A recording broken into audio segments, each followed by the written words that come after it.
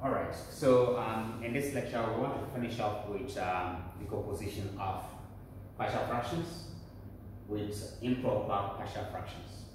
Okay, in the last video I said impartial is improper partial fractions. So that is the case where the degree of the numerator, alright, is higher than the degree of the denominator.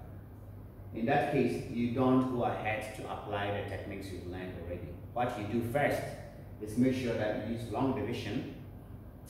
The long division will eventually give you a proper rational fraction, all right? And then you can apply any of the previous techniques to decompose that into partial fractions, okay?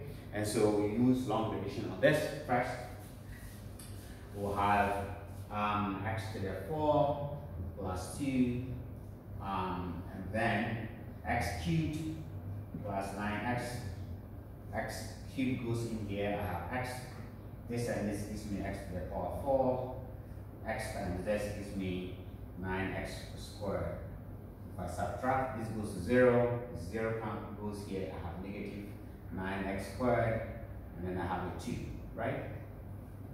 Which means that this can be written as x. The remainder is this, right? So plus negative 9x squared plus 2 all over our denominator x cubed plus 9x. Okay? So that is what you do first. Now you notice that this now is a proper rational fraction because the degree of here, which is 2, is less than the degree of the denominator. And so we then apply our previous techniques to this to decompose it into partial fractions. So when you take this, right, take this guy now, negative 9x squared plus 2 all over x cubed plus 9x. Well, notice that you can actually write as, you can factorize x out, right? You can factorize x out about x squared plus 9. Okay, much easier to deal with.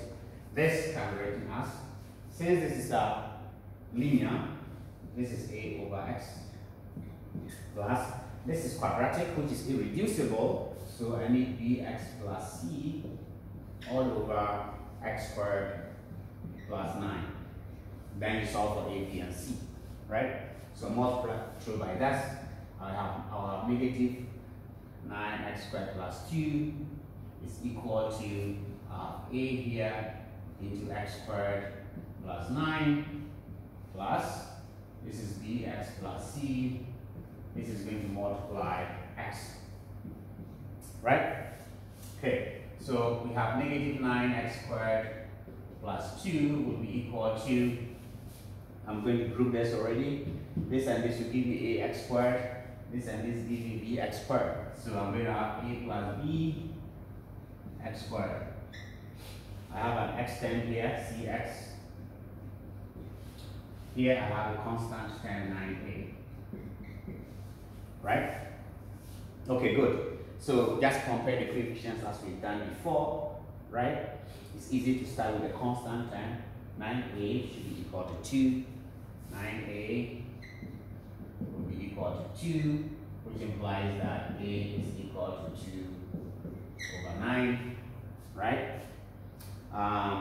C will be 0. There is no x term here, so c goes to 0. So here we are comparing the constant terms. If you compare the x terms, you see that c is 0. Now you can compare the x squared terms. Then we know that a plus b must be equal to negative 9. A plus b is equal to negative 9. Okay, we are looking for b. We know what a is. So b will be negative 9 minus a. A is 2 over 9. So that gives you 81, negative 83 over 9. Okay, so we have our constants now. So we can put them in here to get a partial fraction for this.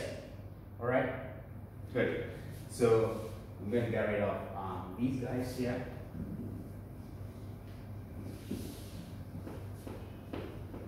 Okay. So I'm just going to write the final solution here.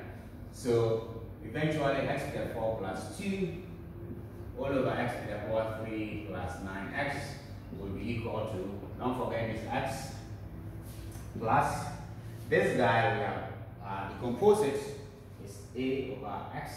A is 2 over 9, 2 over 9 all over x, plus b is given by negative 83 over 9, negative 83 on 9x, c was 0, all over x squared